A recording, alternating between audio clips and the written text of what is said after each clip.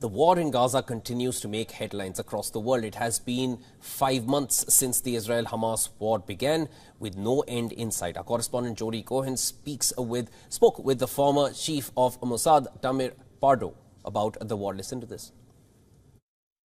So I'm with Tamir Pardo, the former head of the Mossad. Mr. Pardo, how do you feel that things are going 5 months in?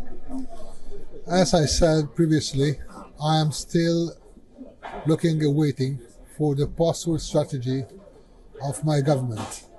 The moment we'll see it, I think we'll start to see the light at the end of the tunnel.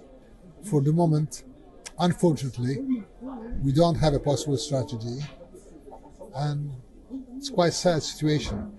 So do you feel the war will continue until that post-war strategy is sort of decided? Unfortunately, no doubt. Thank you for speaking with WION. Thank you.